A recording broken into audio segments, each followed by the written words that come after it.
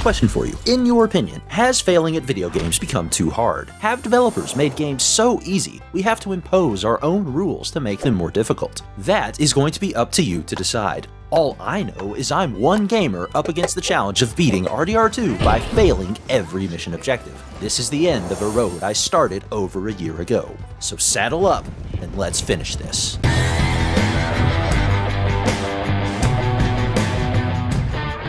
Killed him, you idiot! Wow, that's good, everybody. Good news, everyone! I'm a horse's butt! We open the series finale on the serene plains of Beecher's Hope, and then we quickly leave the place because it's a wretched dump. You may recall from our last adventure, I was seeking a horse to join us on this last leg of the journey. I started my search at the Dakota River to see if Epic Fail had really died all those years ago. Perhaps he made it out of the water and was living nearby, wild and free, but alas, it was not to be. I visited the local stables but was too poor to make a purchase. This left me with one option: play the rest of the game on foot.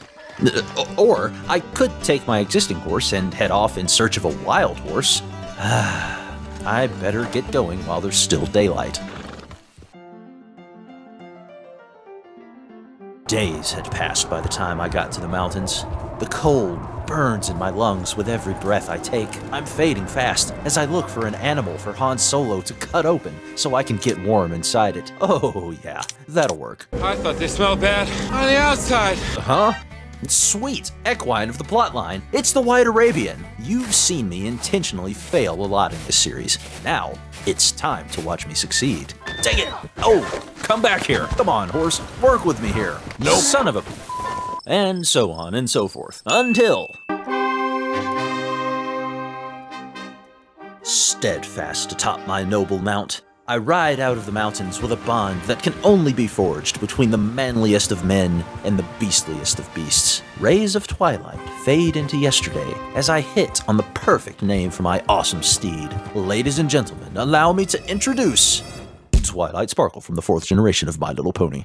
You might be thinking, what does that name have to do with failure? And I'm here to tell you everything, because it fails to meet every expectation for what a macho gunslinger's horse should be named. That's why it's perfect. That's a nice horse. Back at Beecher's, Uncle tells me Charles is in Saint Denis. He's getting ready to throw a fight by the time we catch up to him, and I'm conflicted. I could bet on Charles because he's my friend, or I could bet on the other guy since Charles was planning to throw the fight anyway. Either way, I'll have to hear about how the fight went later because my virgin eyes cannot handle the violence. So how'd I do? Next time, bet on a friend, mister. You chose poorly. Charles joins us back at the ranch, and I meet up with Sadie for dinner in Blackwater. She tells me she's on the trail of a bounty that's going to take us out to New Austin. She encourages me to eat well before we begin our journey, but as Abigail recently left me, I'm extra cognizant of how caloric intake impacts my figure. I want to be the type of man women desire, so I push away from the table without eating dessert. But the joke's on me, as Rockstar still fails my mission despite my health-conscious dietary choices. Women all over Blackwater want me, and that makes Rockstar jealous. Next time, I may as well pound that peach cobbler like I plan to live past 1911. We catch up to the bounty target, who by this point has been captured by a rival. I fail a series of objectives and make sure the bounty target has a miserable trip back to civilization. Hit him, John, please! I slap you! Back at the ranch, I struggle to get Uncle to open up to me about how he really feels. No wonder she didn't stay with you. Not even a retired $2 whore would stay with you. You're hopeless. And I mean that literally. You got no hope. Oh, darling Abigail, I've changed. Come live with me in an outhouse I wouldn't ask my worst enemy to take a shit in. What are you trying to say? We finish our therapy session with a stress management exercise. Namely, we pull down the shack, currently occupying John's property with the help of some horses. Rockstar must have really wanted to showcase their building demolition physics in this mission. Pretty much every button on my controller is disabled during the sequence, so there will be no running away, no offing myself of any kind, and not even the option to skip the checkpoint. Real-time cutscene shenanigans also didn't work for me, as you can see in the footage. This is because you can't throw anything toward the area the game designates as your camp, and if I try to start the mission while being, let's say, on fire, well, the fire goes out once I cross the boundary of camp. camp. The last thing I tried has to do with the cougar spawn point nearby. I thought if I could get it to attack me during the mission, it would result in failure. Unfortunately, the cougar appears to be coded to not follow the player onto the ranch. So this is one objective on which I had to take a big fat L. With the shack destroyed, it's time to get the necessary materials to build my home. I head into Tall Trees with Charles and some other hired guns to buy tools from Nils. The great thing about Nils is nothing, and I mean nothing, causes him to break character. Okay. This mission was on pace to have only one casualty when we were attacked by kamikaze space Furbies living in the woods behind my house. They climbed up in the tree!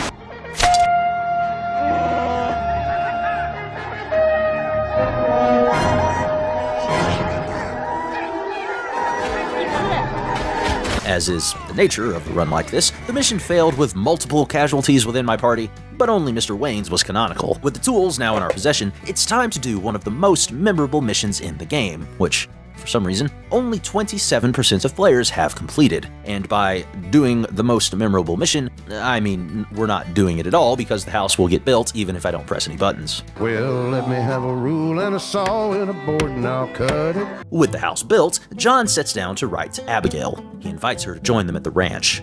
Now all we have to do is defend our property from those things, and we'll still be alive if she decides to show up. What were they called again? Kamikaze space Furbies, dear. Splendid word! No, they're nibbling the hoops. Kamikaze space Furby. Gone. Sometime later, Uncle and I strike up a polite conversation about building a barn. Barn will take 3 of us 6 months to build. Oh, you don't build a barn, dumbass. What do you think this is, 1785? You buy one pre-cut. Well, he's obviously feeling spry this morning, so I challenged him to a race. I can't move like I used to. Then I never was that fast. We head into Blackwater to arrange for a pre-cut barn to be delivered to the ranch. I go to the bank to get money for the purchase. I remember going to the bank with my parents as a kid. The bank would have this bowl of lollipops setting out, so naturally I would take one every single time. I think more places should give out lollipops, even if you're an adult. Imagine going in for a colonoscopy and getting a chocolate lollipop while you wait on the doctor. Not only is it a tasty treat, but it's a great way to take your mind off the fact that you're about to be anally probed. And if there's anything I don't want to think about, it is how I am about to be anally probed. The banker obviously needs a colonoscopy of his own because there is a massive stick up his butt. He turns me down for the loan. On the way out of the bank, we meet Sadie. Since I need money, I accept some bounty work she's offering. The bounty is really far away, and I don't want to ride that far. Uncle bounced back pretty quickly from being burned earlier, so I'll skip the checkpoint like this. I said I'll skip the checkpoint like... I will have to find another way to skip the checkpoint as I realize I have burned Uncle for nothing. But first, I lay him to rest in his favorite spot, right behind the local bar. Rest assured, I did find a way to skip the ride to Painted Sky. I guess our fraternizing days are done. You idiot! We capture the bounty target, a guy named Ramon Cortez. Sadie and I take him to Rhodes. The sheriff's plan is to take Ramon to Saint Denis to hang once his deputies arrive. I think the writing for this game is fantastic as a general rule, but it feels weak here. You already have the 2 bounty hunters who brought this man in from another state. Why wait for backup before transporting him within the same state? Oh yeah, because the plot demands it. Speaking of the plot, here it comes now. A shootout starts and I take action. If I kill the man they're trying to save, they'll leave us alone, right? Plus, he's scheduled to hang anyway. I try it. Come on, man, shoot him! You killed him, you idiot! My attempts at common sense justice have failed. Ramon is free from prison when his men blow a hole in the wall. The sheriff insists we don't get paid until he delivers the prisoner to Saint Denis. Sticking with your guns is a weird choice when it was your plan that got us into this mess. Fortunately, it doesn't take long for him to see the light. Can I get a hallelujah? We track Ramon to his campsite at Dewberry Creek. I recall terrible things happening the last time I was asked to cover Sadie, but she insists on doing it her way. This is my show, John Marston. do as you're goddamn told. We deliver Ramon to the sheriff again, but this could have all been avoided. That mission took so long that by the time I got back, a barn had been built at the ranch. Uncle doesn't need an occasion to drink, so this seems like as good an occasion as any. This calls for a drink. Come bustle, bustle, drink about, and let us merry be. We awaken to find Uncle has been kidnapped by those things that live in the woods behind the ranch. By the time we find him, he's being cooked alive. I save him by using his half-naked body as a bullet sponge, and at this point I'm reminded that it's forest fires that are the real killers, much like all those unfulfilled childhood dreams you could be pursuing right now. We get Uncle back to the ranch, and sometime later, Abigail returns. It's a really touching reunion, and I can't think of anything ridiculous to say about it. So there you go. Sadie stops by the ranch to see if I want to help her with another bounty. She also mentions a rumor about Micah being spotted. Though Abigail doesn't want me to get involved, I eventually talk her into it because we need the money. Sadie and I pick up the trail in tall trees. Whoever made this camp has blatantly ignored the no littering policy in these woods, so I destroy their camp in a fit of rage. We track the bounty to a remote cabin. It's here we come face to face with a Chicago Bears fan in cosplay. Yeah, Bears. Sadie scares him away before I can ask him why he sounds so much like the guy from that SNL skit, so I take out my frustration on her and her horse. We've now come to the point in the game where almost all the fun missions are done. I'm forced to spend time bonding with my family while I await the final mission. Jack and I attempt a fishing trip. I don't really like fishing. I engage him in other topics of conversation since he's such a buzzkill, and we lose track of time wandering around the countryside for a bit. Pretty countryside, ain't it? We make it to the river, and I notice something is different about it. Go to sleep, you little babe.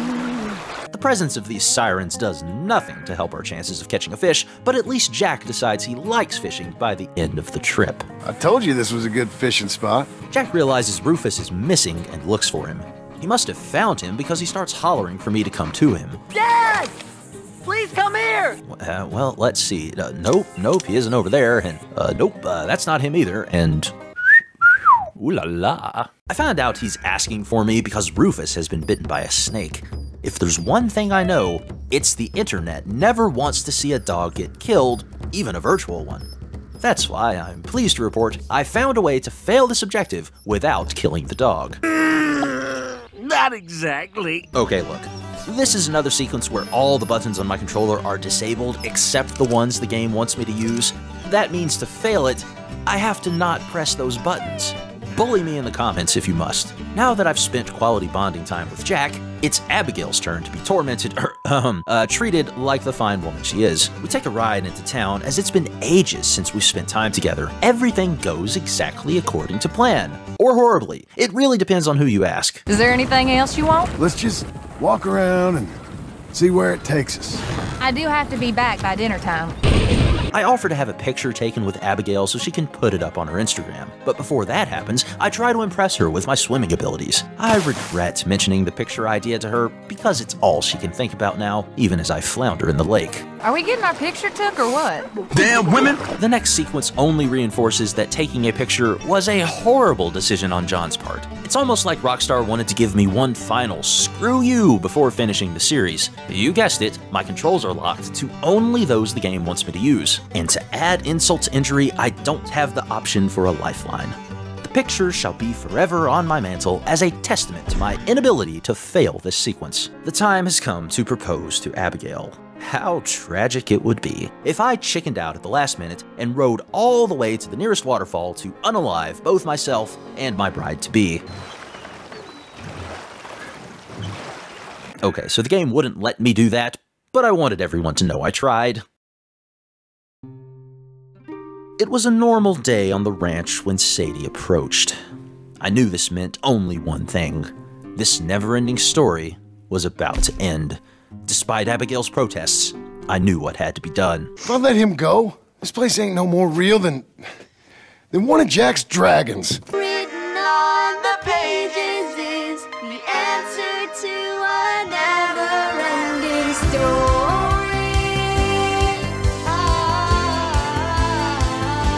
Sadie tells us one of Micah's old partners named Cleet has been spotted nearby. Charles gives a C effort at best while trying to catch him. Come on, John, hurry it up. But Sadie makes up for this by unleashing her inner middle linebacker. The game wants us to bully Cleet into telling us Micah's location, and Sadie responds with the same energy of an incredulous boss whose employee is quitting the minimum wage job that has been offered to them. Get him up here! One way or another, getting past this objective reveals Micah is on Mount Hagen. These events delight the crowd of local well-wishers.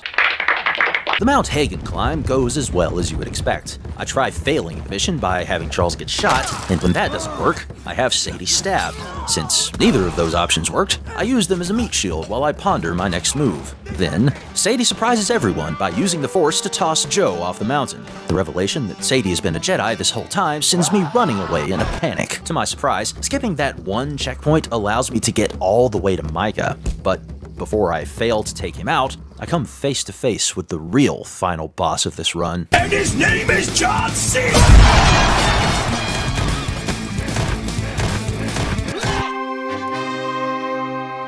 With the fly dead, I can finally focus on not shooting Micah. Wait, that came out wrong in the ears of a Red Dead player, so I should clarify. I will shoot him when I'm not supposed to, and I will not shoot him when I am supposed to in order to fail the mission. One thing I thought was interesting is if I choose not to shoot Micah when I'm expected to, he will shoot both me and Dutch. This makes sense because Dutch has shot Micah by this point, and it's a cool detail Rockstar thought to add, which I had never seen before. The final cutscene features Micah hurting himself in his confusion as he falls over dead without any bullet wounds on his body.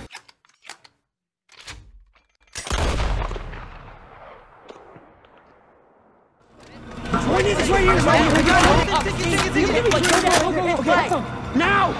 Well, let me have a rule and a saw and a board and I'll cut it. I'll climb up a ladder with a hammer and a nail and I'll nail it. Well, we worked so hard to build a little house together.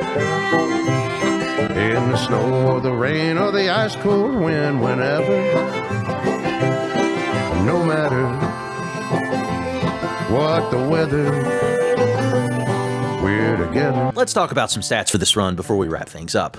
There are a total of 9 sequences in this game that must be cleared by the player. In other words, they cannot be failed or abandoned. If we allow for glitches and exploits, that number may be even smaller, but with normal gameplay, the following objectives must be cleared. From Chapter 2, the player must buy a horse, donate debt money to the camp lockbox, and escape Valentine during the final shootout. From Chapter 3, the player must hitch a horse outside the Rhodes train station before robbing the stagecoach with Trelawney. They must also complete 2 sequences after getting captured by the O'Driscolls. 1, try to run away, and 2, free themselves so they can cauterize their wound. From Chapter 5, players must open the gate in the cave while walking with Dutch and Gloria. From the second part of the epilogue, players have to tear down the shack at Beecher's Hope and take a picture with Abigail. Every other objective in this game's main story quests can either be failed through gameplay or skipped using the abandoned task feature. And in spite of all that, only 26% of players have made it to the end credits. I get it, there are other factors in play here that contribute to the number being that low. These are factors like time, for example, that have nothing to do with how difficult the game is. But I still think it's wild that, when you break it down, a major AAA game like this only required the player to do 9 things to beat it.